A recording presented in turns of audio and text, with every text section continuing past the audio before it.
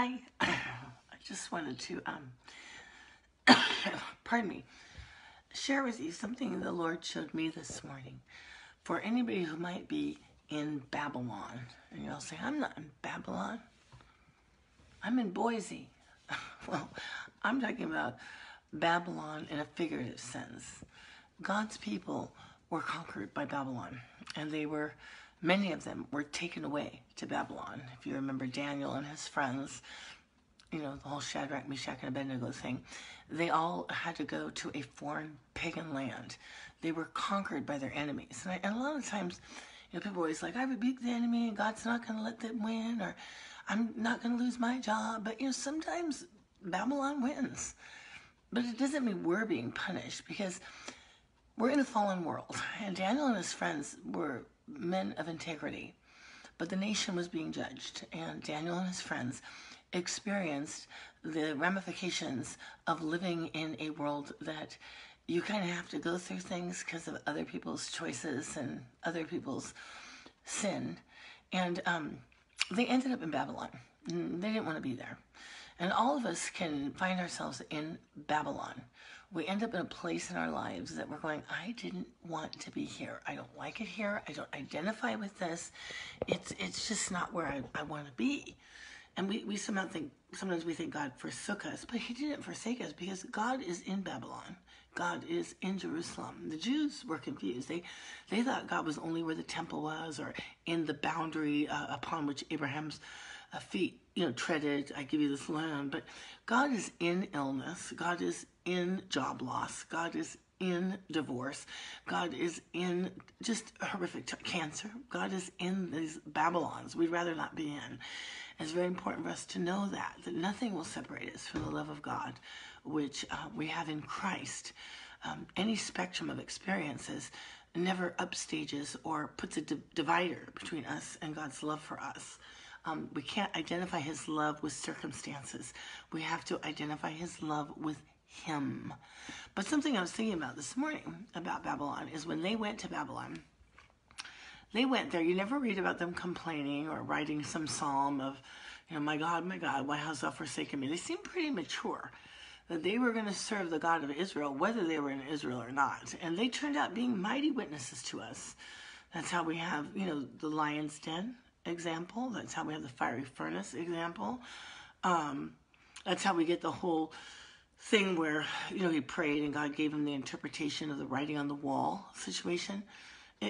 I'm thankful that they lived their Babylon out in devotion to the Lord. It really gives us great courage, because we all end up in places we'd rather not be.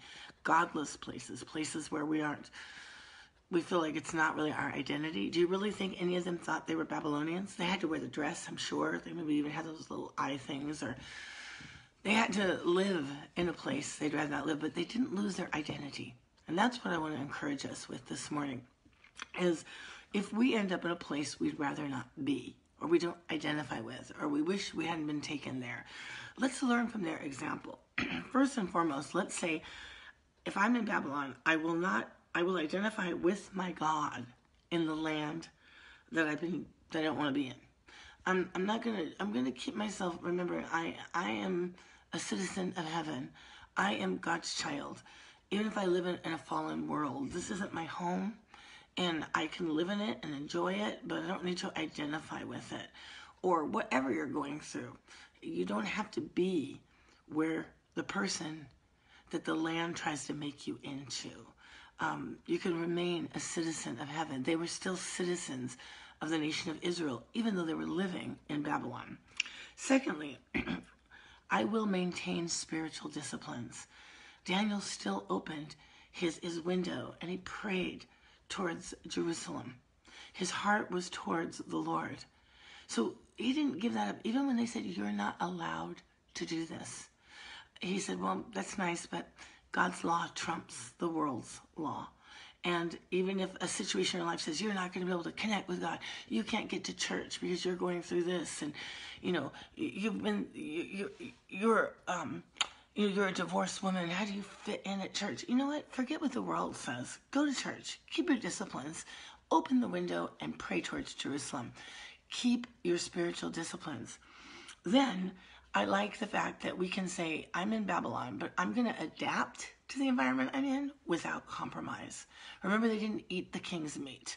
They didn't bow down to the image when they were commanded to. They stayed in the land, but they knew their boundaries.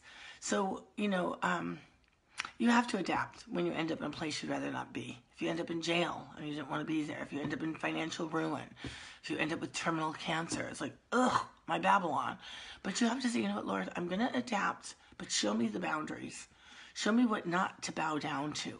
Show me how to maintain integrity and commitment to you in a place I'd rather not be. Maybe you're the mother of someone addicted to drugs, or your husband has just made some really bad choice. You're like, I didn't want this kind of marriage. Lord, show me. I'm in Babylon. How, like Daniel and his friends, do I not bow down to anything, saying, bow down to me, be depressed, say I'm a bad wife because he's this way. His choices do not determine whether you're a good wife or not, okay? And even though there was an edict that said, bow down to this statue, they didn't. And they wouldn't let the music of the world, of Babylon, tell them what to do.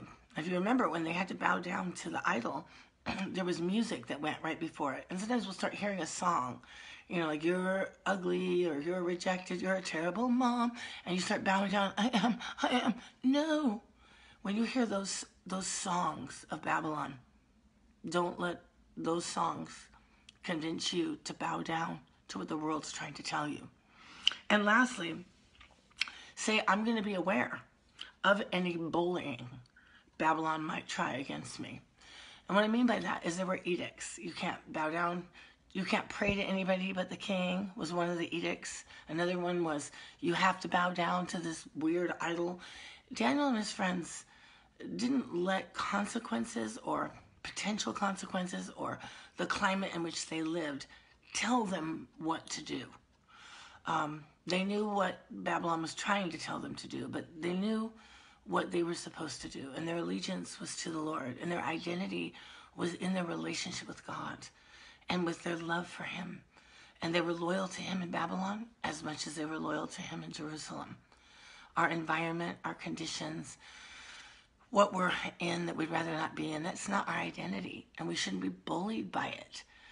Sometimes you can go through things like, you might as well just quit everything and curl up and quit the world, or here, take this narcotic, take a drink, that'll take away the edge. Don't be bullied by this world. Understand that you are in a place you'd rather not be, and God loves you, and he understands, and you could tell him that. But within the place we'd rather not be, let's be in the things that God wants us to be. That will get us through the land we'd rather not be in. Don't let your environment, don't let your situations dictate to you what you're supposed to do or tell you who you are. Really, don't resist that. I know when things are oppressive, you feel like you're like there's an edict. You feel like I can't do this, but we can't. But in ourselves, but through him we can. We have to quiet our soul, re-identify ourselves with who we are, not where we are, because where we are is not who we are. And the Lord will help us make it through our Babylons without compromising.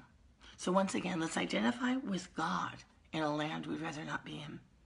Let's maintain those disciplines that help promote and maintain our identity. Adapt to our environment without compromise. And be aware of any bullying your Babylon is trying to do to you. Lord, I pray, God, that you would give us the strength to make it through places we'd rather not be in. Help us to learn from Daniel and his friends how to not eat the king's meat, how to not bow down to an idol, how to not quit doing what we're supposed to do when the king says you're not allowed to pray to anyone. And Lord, ultimately, Lord, that we would even gather together with the people who really love you and find our identity in you and in the people of God. Lord, help us not overly put emphasis on, if we have to wear clothes of Babylon or be involved in things. I'm sure they had to, be about teaching people stupid things they'd rather not. But Lord, help us to do everything unto you, to glorify you in our Babylon, and to still know that we're just as much loved in a place we'd rather not be than in a place we'd rather be. And it's in the name of Jesus Christ and for his glory and within his safety and love we pray. In Jesus' name, amen.